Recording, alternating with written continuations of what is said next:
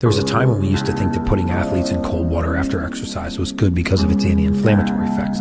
We know now that that's only about 15% of the benefit. The majority of the benefit comes from something called a cold shock protein. If you really want to be fascinated, Google cold shock proteins.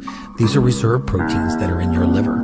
They're dumped into the bloodstream in an effort to save your life when you put yourself in cold water. They scour the body of free radical oxidation. They increase the rate of protein synthesis, muscle repair. They are free. You get them when you put yourself in cold water. You get a peripheral vasoconstriction, so it forces all the oxygen into the core and up to the brain.